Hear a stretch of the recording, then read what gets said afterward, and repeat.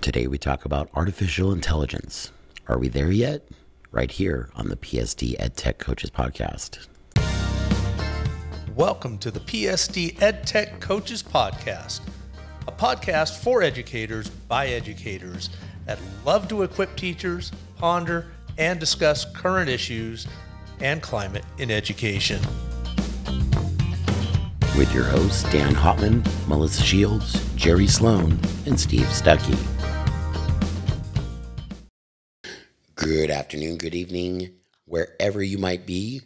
I am Dan Hopman, one of your instructional coaches in the Palmdale School District, with my co-hosts, as always, Melissa and Jeri. How you guys doing? Hi. Hello. And I have this sneaky suspicion we have someone joining us. I don't know if we have a voice out there that would like to join us and say hello. Is there a voice out there? Testing. Hey. Can you hear me? He got it to work. He did. It's a miracle. You got to click it there. You okay, Steve? All the way from... I may not have been doing a lot of tech recently, but I will get it eventually. All the way from Marietta, California, joining us is Steve Stuckey, who has been on assignment, retired for the last couple of years now. How's it going? Retirement, not to rub it in or anything, is pretty awesome. Yeah, it is pretty awesome. And, I'd like to say that I'm a grandpa again. That's right. Yay. Congratulations. I've got my second grandchild, Caden Christopher Stuckey. Love it. That name Christopher, it seems like it has a line through the Stuckey lineage. Well, that is correct. That is my son and daughter-in-law's child. Not even 2 months old yet. That's crazy. Yeah, we didn't Close get to pics. I mean, we need auditory pics here. Yeah, I know, really. We need to have pictures. Maybe I'll throw some up on the video part. Okay. So what are the types of things, and I think I asked you this last time, you checked in, and what have you done over the last year? I get to see a lot of what you do, but what have you been up to? Well, we've been doing a lot of traveling. We did a whole Midwest jaunt last summer. We've been to Hawaii back in the springtime. We've been remodeling the outside of our house, babysitting grandchildren. It just goes on and on and on. Well, Pickleball. That's right, pickleball, bocce ball. No? It hurt my knee, so I haven't done pickleball in a while. But there is weekly golf, and I am bowling at least once a week on our bowling team. Isn't there bocce ball in there somewhere too? Y'all laugh about. I'm not doing bocce this season, but yes, there has been bocce ball. There's a bocce season. You laugh about bowling, but I want you to say that I was the original president of the Palmdale Teachers Bowling League 35, 36. I can't remember how many years ago now. Wow. That's too many years ago. I don't have enough fingers and toes. And I still have that ball. Do you really? Are you still using it? It's my spare ball, yes. Okay. Is it pink and black? Yeah. PETA on the side. The PETA colors. No, it's not. Well, as always, it's great to have you in. I know that Thanks. as retired as you are, trying to get you pinned down on a date sometimes can be difficult. So I'm glad you could squeeze us in. I just want to know, how much am I getting paid for today? Well, we figured Smiles. we figured it's a Monday, so I figured we double what we normally would give you. Yes. So I think we're good. I think we're good this time. I'm on a fixed income. That sounds pretty fixed to me. Just send us your invoice. The fix is in. We'll Yes. enjoy your signature. Well, today we're going to be talking about artificial intelligence in the classroom. Are we ready for it? Is it something that we need to worry about? And so that has been the hot topic. And so for myself, I've been talking, I have a few friends that work out in Acton, I'll and we've been having this conversation. And it has been a hot topic even in Acton, which is Horsetown, and even in Acton. Even in Acton. That should be a T-shirt. It's a big deal because even in Acton, who just got Chromebooks for the first time a year and a half ago, they didn't get very many during COVID. They are now 1-to-1 out there after a year and a half. And so now it's been the hot topic within their teaching group. So the question is then, are we ready for AI in the classroom? And what does that mean? What does AI mean? So Jeri, I'm gonna hit you up on this one. What does AI mean when we talk about AI in the classroom? Well, that's a good question. We're hoping that it means not somebody doing your work for you, but we're looking at it as a way to enhance planning for the most part, really, and teacher, lessons and making them a little bit more, not only easier, but bridging the thinking, right? And when Melissa was looking at some questions on AI this morning, and the open-ended ones were great. I mean, your brain's broken at the end of the day, right? Or even on a weekend, you're like, I got a plan for next week. But why not have someone who's feeling fresh to help you? So I love the everyday AI that we already use that we don't even know we're using. So it sounds like this creepy, intrusive thing. And yet we're using it every day, all the time, without even knowing it. So just making, it's almost like when they took the internet and made it something that we could all just ask Jeeves, right? Ask a question. I mean, every morning I'm using it when I, hey, what's the weather like? And I'll call out our device and say, hey, what's the weather like? So I know what to, and that's AI right there. Because it'll start asking predictive questions and like, do you want to know this for today? Do you want to know that for tomorrow? And I'm like, no. Thank you. And then there's all those targeted ads. Oh, yeah. Oh, my stars. Yeah. But, we hate that. But also, we like our social media feed sometimes. When it recommends something, oh, that's cool, right? Well, I think people think that artificial intelligence, when it comes to all of what you guys are naming, as if it's new. We've never had AI around here before. Oh, yeah. Whether when you're driving and you're using Waze to find out where you're going and there's an accident and it redirects you, that's AI. Yeah. Those things are working. And so some of the questions that I always ask is, using AI, what educational goals can I cover? I think that's important. That's a great question. How can AI enhance the learning experience for my students? And that's just a couple of things that I think about when it comes to artificial intelligence. But what we've seen are all these new programs that have AI embedded.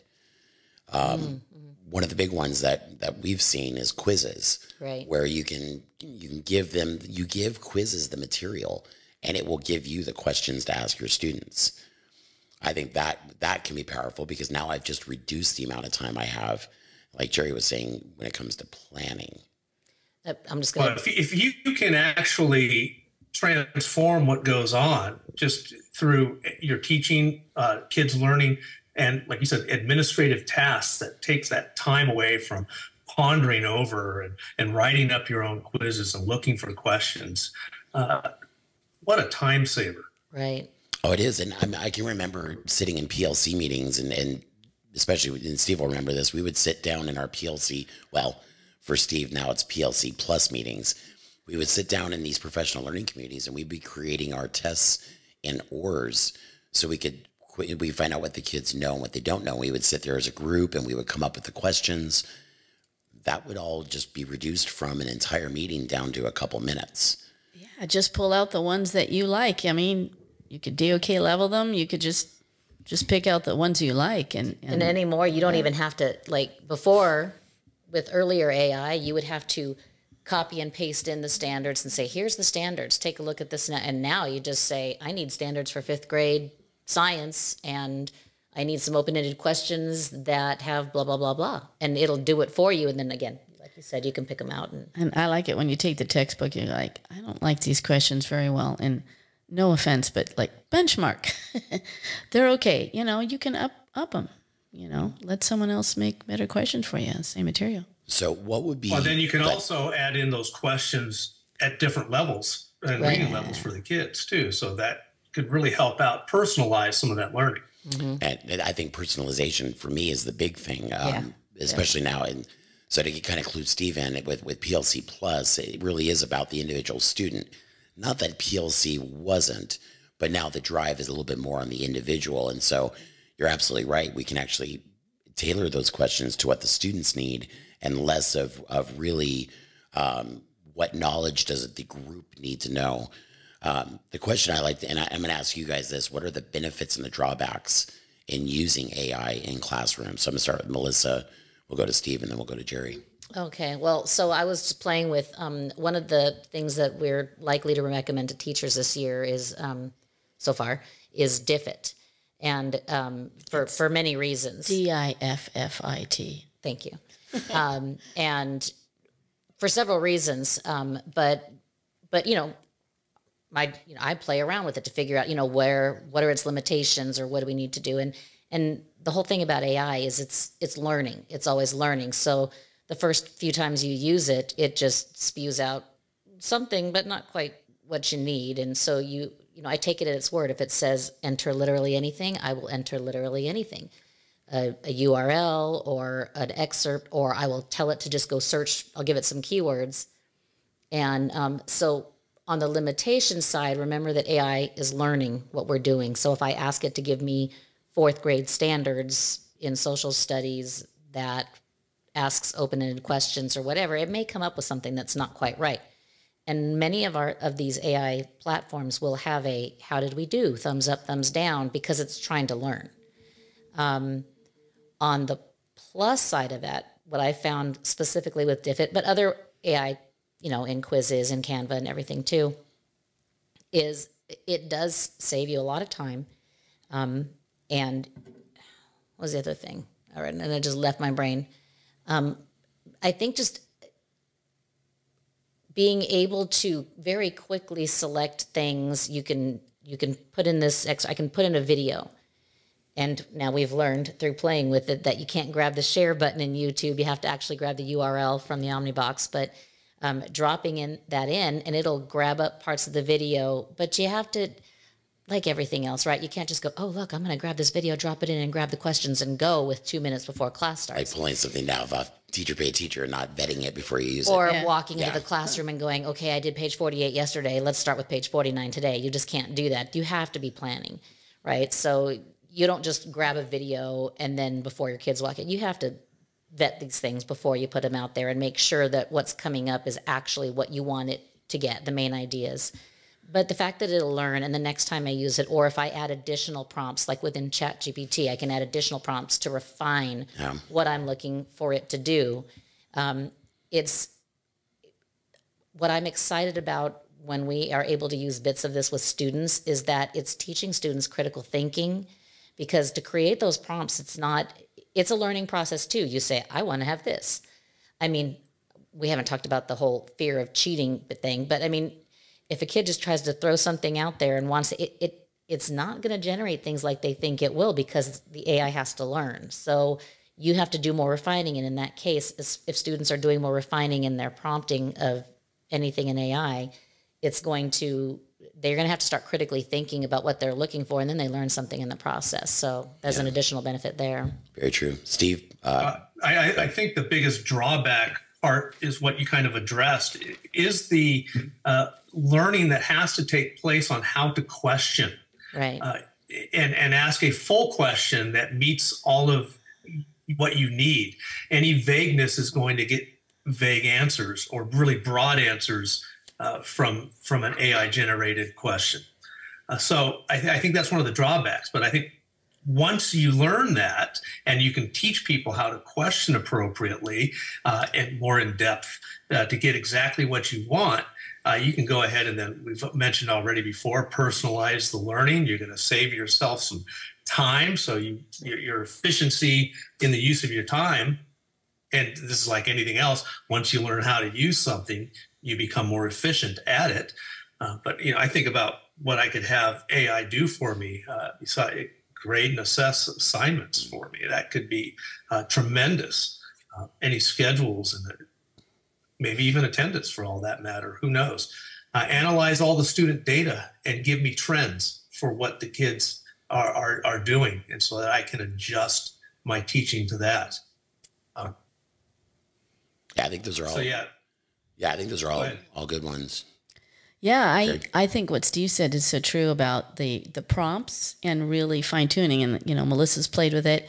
I think just going into a few blog posts, doing a little research first is really helpful in how to use it to benefit you, because what you put in is going to really color what you put out. Although I'm also reminded that when we use our voice technology on our phones, the more we use it, the better it gets. And that's also part of the downside. It's like, what is the data that it's using? Because it's going to use a certain database to do that machine learning to push things out. And yeah, and the downside is it going to be lack diversity? Is it going to lack this? Or, is it going to have a problem with meeting students' needs? Well, if you put in more data, if you keep using it, it's going to get better and better. I have to laugh just because we were looking last night about predictive text and autocorrect and everything. And Robbie goes, as long as we've been using autocorrect or this predictive text, he goes, it seems like it's just getting worse and worse. Like it's just submitting the wrong words. And for us, we play with Duolingo and everything, so I have additional keyboards, so it's always autocorrecting for the other languages, and it's like, no. Yeah, you want someone to anticipate your needs, right? If you have like a personal assistant or secretary, but then when they do that, or a husband like I do, then when they do this, I'm like, no, I didn't want that. It's a double-edged sword there. It is, and what I do notice ad-wise, that the ads get more targeted based on how much it's learning. They work too. Oh, yeah, yes, they do. Don't click. Weirdly, I thought it was only through this is how, I've learned, right? I thought it was only when you say things out loud, when you say things in front of your phone or your home device or whatever. My daughter sent me she was telling me, oh, I got a thing for the car the other day, and she was through text. It was very non-specific. She said, like I said, oh, the cubby hole? And no. She sent me a picture of the part of the car she was talking about. Within an hour, I'm flipping through like Temu or something, and it showed all the things for that device through a picture she sent me. And I'm like, I'm sorry, I don't get that. I have an iPhone. I have a couple friends who are not on any kind of social media, and they've lived in my community for 36 years maybe. And they tell me that I know more about what's going on in this community than they do. And how do you do that? And I go, things just find me. Yeah. Well, we know that So about true. people all over the world, but you're referring to next door, right? I think I've told the story before, but when my parents first moved to Georgia, we were having a conversation over FaceTime. And I can't remember what exactly it was, but it ended up talking about something very specific with a car or whatever, a house item. Within an hour after the conversation, I get a phone call from my dad. And he said, you are not going to believe the ad that just popped up explaining exactly that. So one of the things that Melissa brought about was about cheating. Like, how do you prevent students from cheating? And I found this video on TikTok, and I wanted to play it. Wait, before you play the video, can I just say one thing? Because I was going to, one more on that. You asked about benefits. And I saw somebody posted the other day, they said, was it maybe in Twitter X or whatever, where they posted a worksheet of math problems. And then they showed how somebody had entered that into ChatGPT or something. And then below it, it put all the answers. And there were complaints about, well, how am I going to assign homework anymore? Blah, blah, blah, blah, blah, homework. And a couple of the posters, I just had to smile when I saw, it's already been proven that homework does not work for most students. It's true.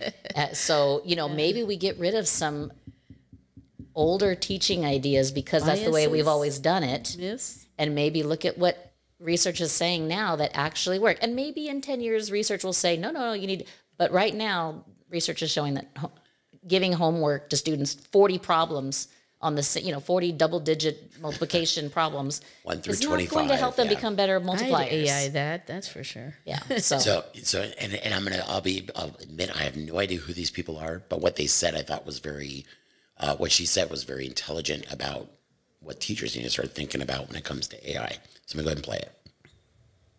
Professor to do to prevent cheating? How do you know your paper wasn't written by ChatGPT? Yeah. I think the best way, the most effective way to fully prevent cheating is to assume students are using AI and test for that knowledge in new and more challenging ways. So maybe that means we flip what used to happen at home, maybe that happens in school. But it also means if it's no longer sufficient for a student to write a basic paper or essay, because AI can do that, we need to raise the bar on what humans bring to the table. We did this with math. The calculator meant math got harder. So the same type of updating with AI. So maybe this looks like a teacher assigning, go write this essay at home with ChatGPT. come back into school and with no AI systems, improve it, critique it, argue against it. So we need to level the playing field the same way we've done with other technological innovations.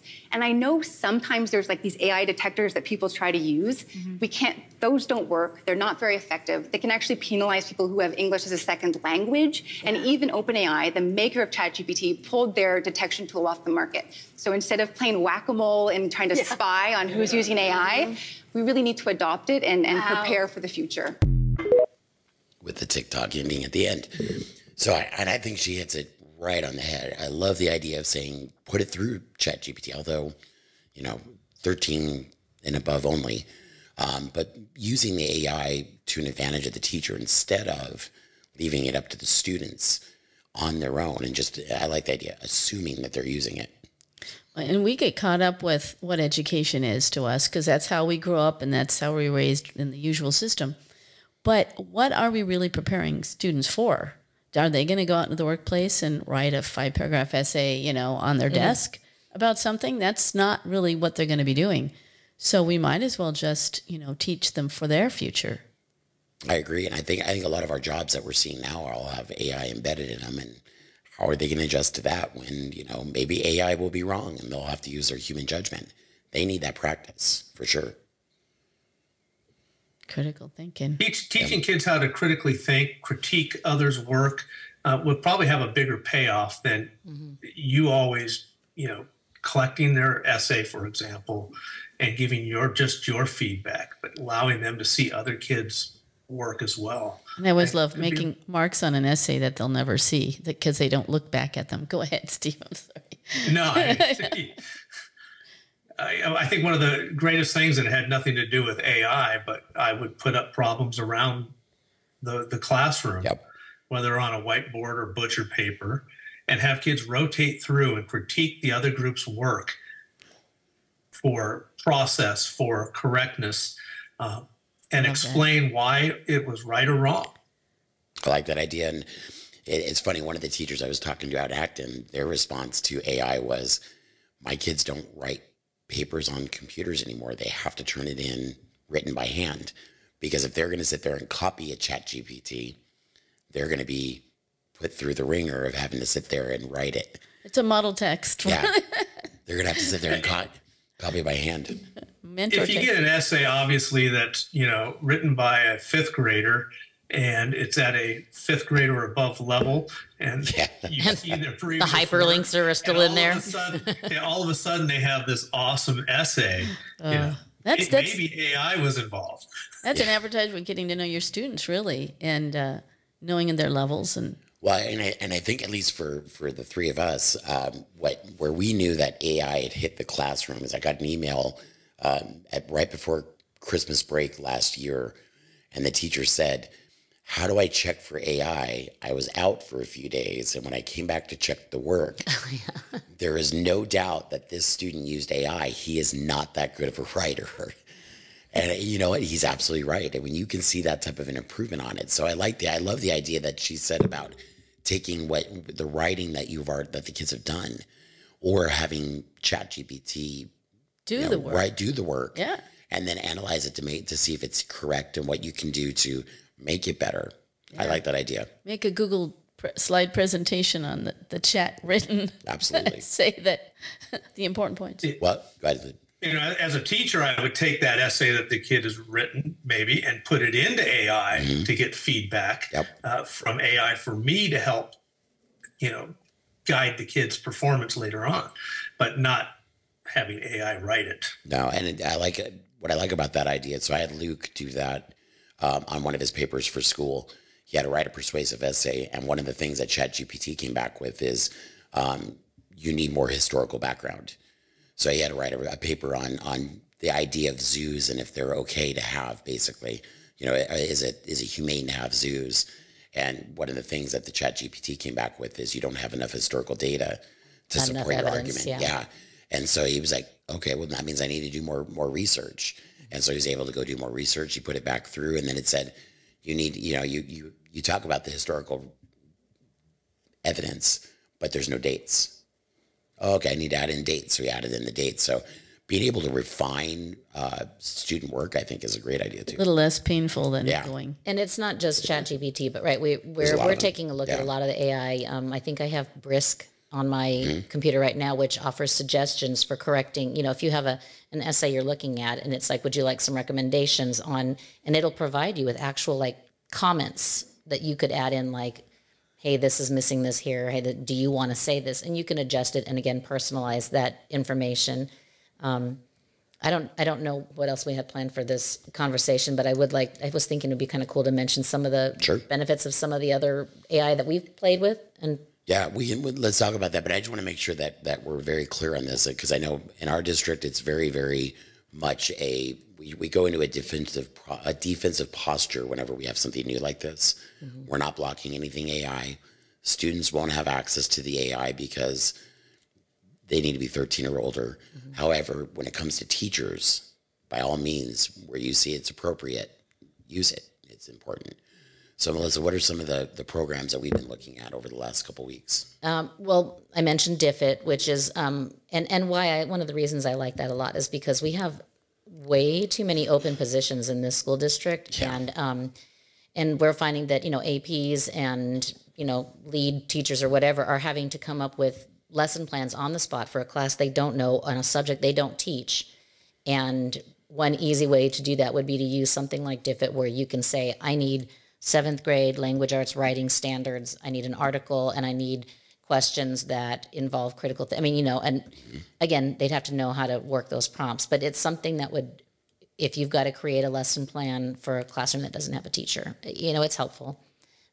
We have, being a dual language district, basically, Canva. The other day I created a sketch and tell template, and Canva has a Google Translate option. Now, granted, it is Google Translate, so our Spanish-speaking teachers can look at this and say, oh, well, it's missing an accent or whatever. But what a nice time saver to have, where you've created your device if you're an English-speaking teacher, and then you can, boom, translate it, and it'll be in pretty much whatever language that Google translates in, because that's in Canva.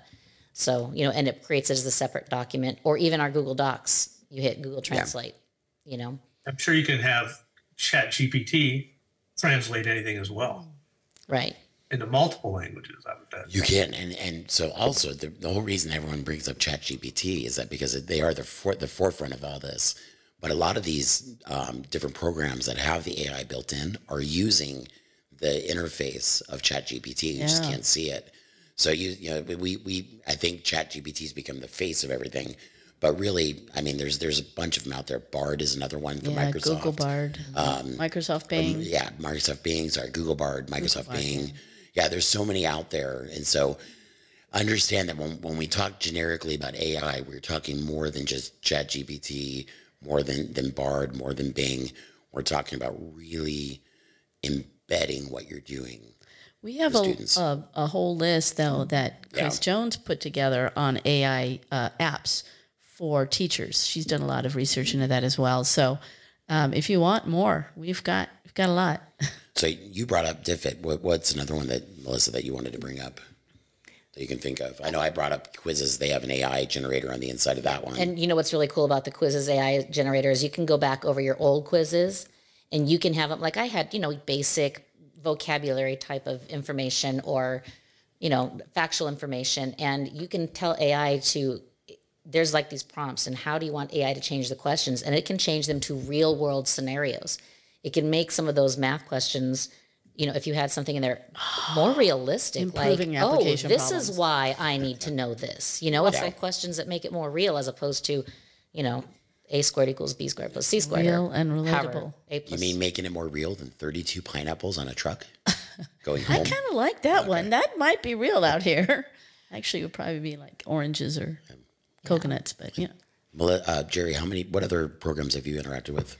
Well, one of the things that I was thinking of, and Melissa mentioned Canva, was the AI image generator there. Whereas that one needs a lot of training, though. But it does need a lot of training. Looking at it as, teachers want something to be able to do 8 parts with, where you do writing practice every day, and it's easy and fun. But you need a picture, some funny picture for kids. So you could actually generate some. I mean, so what if it's goofy? They're dissecting that picture in like grammatical terms. Card games or something. Yeah. So they put the noun, the verb, whatever they see down there, and then they write a sentence. I mean, you could just do it that way, make life easy that way. Steve, I know you don't have all the different programs we're talking about, but I'll go back to ChatGPT. But one I would use, obviously, and I think that uses an AI portion of it is Grammarly. Yeah, where it uses it to help improve your writing skills. I mean, it's learning what you do. Because what are they doing? It suggests grammar. It suggests spelling suggestions. It offers style suggestions for you. It'll even check for plagiarism if you want. And Google Classroom is starting to do a lot of that too, embedded. I mean, maybe not as powerfully as Grammarly, but they've got a bunch of stuff in there. So if you want to dive into Google Classroom deeper, let one of us know. Yeah. Anything else artificial intelligence-wise you guys want to talk about? Or are we good? Well, no, I'll remember as soon as we end sure this we thing. will. And they're like, I should have talked about whatever. I do have one thought. Yep. I think teachers are probably going, oh my gosh, PLC plus, differentiating, oh my gosh, what a pain. I already do enough. And I get that. It just seems like a lot of work. But what we're talking about is looking at your lesson plans differently so that everything is quicker and deeper and embedded. And more accessible. You're not just taking this and redoing this lesson plan for all these different levels. You're taking one lesson plan and just, and having all the parts in it that it needs it, like even DIFIT that will change reading levels, which is really nice. And, no offense to Newsella. I love Newsella. But these are, a quick and easy way to change reading levels. So it really is a lot quicker than you think it is in your mind. Because we're, old school. We got to learn the new school, man. Not to go back on. Well, that's go ahead, Melissa. No, I was just going to, because you mentioned DIFIT, not to go, back to that like it's I barely know anything about it, but we've tried it. So. We did take childhood story. I mean, I'm testing the limits, right? So we took a child story like Little Red Hen or something and put in grade level 11. And it changed the text in a way where it had vocabulary it was still the same story, but it was with added vocabulary and background information that I thought it was very clever because we didn't think it would go up. We knew that it would simplify, but we weren't sure it would go up, and it did. So that was kind of impressive. Fun. Yeah. It was fun. Yeah. Steve? I was going to say there's no doubt that AI is not going away and that it is going to get bigger and bigger in the lives of everybody. And so at some point, teachers are going to need to be trained, get some professional development to be able to use it effectively and efficiently. Although AI might actually start adapting it for you and make you more efficient. But that's a huge part. And so, I know as tech coaches, we often talk about, this will save you time. It'll make your job easier. But there is that front-loading part that we all have to become knowledgeable about in order for it to get to that point. But it's not going away. So, I would look at teachers and I would say, if I was sitting there around that table, my focus when I'm in the office would be learning this stuff so that I can efficiently teach the others so that they make their life easier. And it's funny you said professional development because we will have a session at our EdTech Summit here coming up in a couple weeks now. October 14th. October 14th. Specifically on shameless AI. Plug, shameless October plug. 14th. I'll take it. 8 to 12. 8 to 12. Palmdale School District employees will get paid. Innovations Academy, across from the water park. But we will have a session on AI. And as Jeri, Melissa, and I get more embedded ourselves with AI, you're going to start seeing us use it a lot more with our professional development, our professional learning. Yes. You can no longer call it professional development, it's professional learning. So I want to make sure that our teachers are as up to date as possible, which to me it's fun. Learning about this stuff is fun. Yeah. It's like every time you say, this is going to save you so much time. Improves your cognitive health. Well, and the little bit that I've dealt with it amazes me how quick it comes up 20 seconds with suggestions and information based upon my questions. Yeah. Blows me away. I'm reminded of something that I used to hear Steve say often at the end of our Tech Tuesdays, and you're going to help me with this phrase because I'm not exactly sure. It was something like you don't have to worry about technology replacing the teacher, and we can switch that with AI specifically, but go ahead and say it, Steve. Technology will never replace a teacher, but teachers who don't learn the technology will be replaced by those who have learned it. Yeah, and that's so true. It's one of the questions we always get. Well, is it okay if I use paper in my classroom? Absolutely. Please. You are the professional. Use paper where you need to. Will AI take over that? No, not if you don't let it. You use technology. You think back to COVID and when that hit, who were the most frustrated teachers on the planet? The ones that had never touched technology. Those who had not been up to date on their tech skills. But multiple modalities, I mean, pencil and paper can become a tech portfolio piece. Yeah, it is a technology. You've got to use the different things. We're not saying just, we don't have to go out and char our own wood to make pencils, right? That's right. Ticonderoga does a really good job of just. Oh, they're the best. They're the best.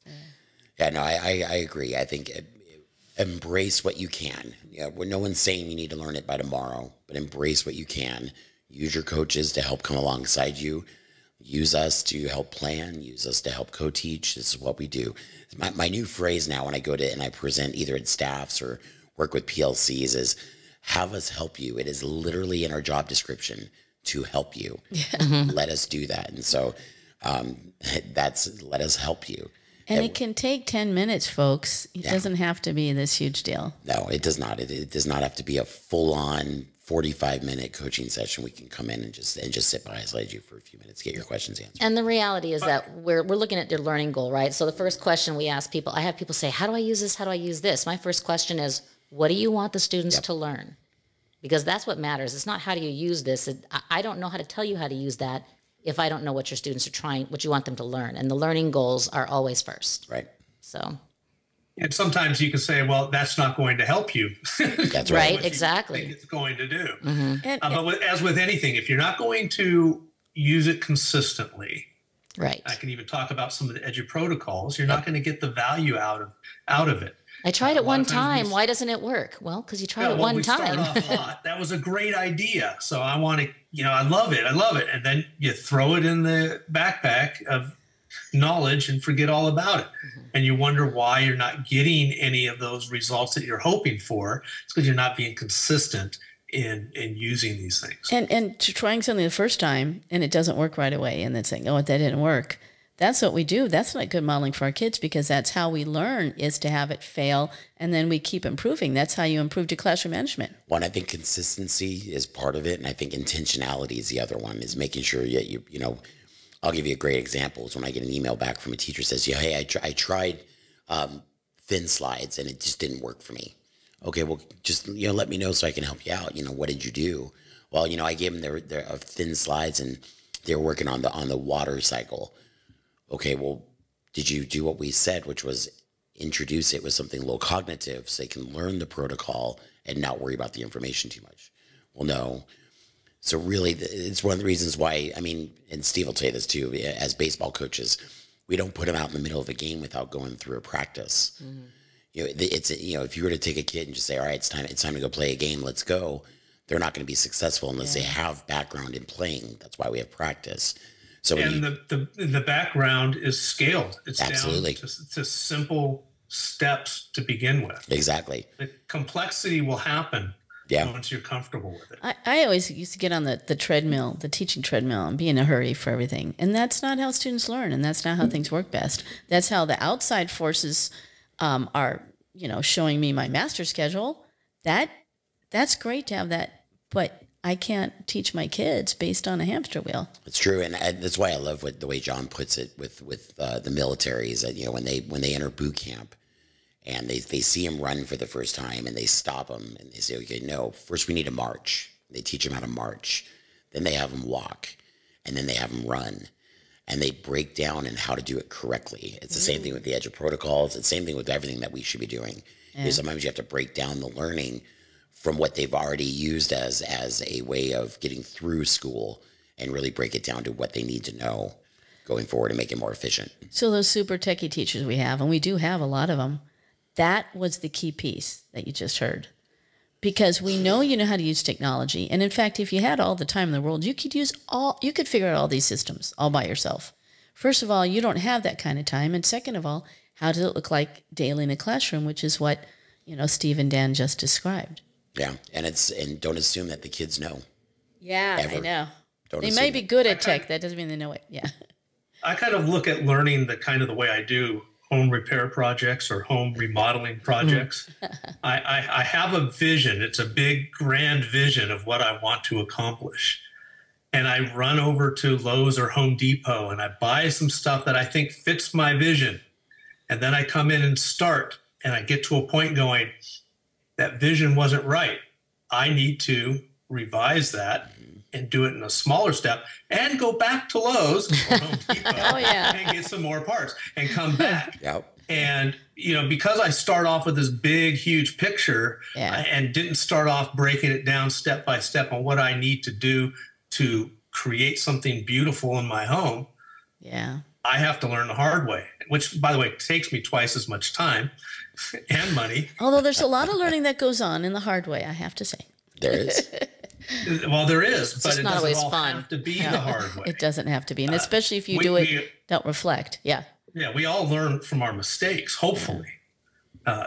Those who don't, that's a whole different level of insanity, right? But if you could minimize that by able to critically think ahead of time, you're gonna be better off. Anticipate problems, yeah. All right, some things coming up from our department. We've already mentioned our EdTech conference coming up in 2 weeks. October 14th. As Jeri said, at Innovations Academy. 8 to 12. Who's keynoting? Kim Vogie. Kim Vogie and John Crippo will be there. You'll have some PSD teachers presenting, including at least 2 out of the 3 of us. Melissa gets kind of some time off. She gets to go kind of check out all the other sessions. Oh, I'm going to learn. She's going to go to learn. But, come out. If you're a PSD teacher, you get paid for being out there for the few hours. And bring your friends who aren't PSD yes, teachers. They don't get paid, but they'll have it is a good open. time. It is open to outside our district. So by all means, please do. On top of that, we had Propel, which Steve was instrumental at starting Propel. We just sort of tweaked what his original vision was and changed it into a self-paced PD. That's opened up, and we've got some really cool classes. Jeri, what classes do you have going on? I've got choice boards, which would go well with AI maybe. I'll have to think deeper about that. And digital citizenship. And the choice boards go really well with what everyone's been learning with PLC Plus. And I think that's a really good Make personalizing easy. Absolutely. Yeah. And then Digital Citizen Month is October. The week is like the 16th. Anyway. Yeah, that's coming up. It's a timeliness in there. I don't know. Melissa. I've got Tier Lists, which is an Edge protocol, and it borrows from the gaming culture. Spell it. T-I-E-R. Okay, just because it doesn't sound like T-E-A-R. No, tier. I'm just saying. Tier. No, you got to be a tier. It's not for crying. It's for, ranking. Yeah, EL teachers. Tiering, putting things in tiers, ranking them, and it borrows from gaming culture, so you're already going to have some buy-in from your students before you even start. But again, like all Edge protocols, we recommend the low cognitive load, so something fun, but it's really about critical thinking. It's about collaborating, and it's about rationalizing. And is rationalizing the right word when you're when you're trying to give reasoning. So and then I've got Sketch and Tell for math with a weekly notebook that goes along with it. So we'll be taking a look at that. And then a protocol we have not touched at all, which I'm really excited for, Wicked Hydra. Mm-hmm. So being able to question, Steve mentioned that earlier, being able to teach your kids how to question. That's all this is it's a protocol for them to work on questioning. So I'm excited about that. Steve, what do you have going on coming up here? What do I have going on? I am just looking forward to sliding into this fall season and hopefully have nothing much going on. Bocce ball season? But I do want to say, because you just brought up choice boards, so I thought I would ask ChatGPT while we were sitting there I asked to create a student choice board about the westward movement for 5th grade with higher and lower level choices. And boy, howdy, before you were done talking about it, I have some higher level choices of what we can put onto a choice board and some lower level choices and even a bonus challenge. Nice. Oh, wow. There you go. You have to share that with Jeri. Yeah, you have to email that to me, man. Do you have any trips coming up? I have no trips. We were originally going to talk about going to Israel in May, but we've decided to pay ourselves back for all the home construction. I know Petra. So at some point, we'll find something to do. Yeah, and I know Petra was on that list at one point as well when you headed out there, wasn't it? It was, and my research was that was going to be a headache to put together by myself. I bet. I wonder if there's a church group that's going. That's usually the way. Well, that's who I was going to go with. Oh, okay. Petra wasn't part of the trip, right? And so, if you did it on your own, and even if you didn't, any vehicles coming from Israel to Jordan stop at the bridge across the border. You have to get off, cross over, get on another vehicle, and be able to carry on. Yeah. So there's still some open issues, I guess, between some of the countries out there.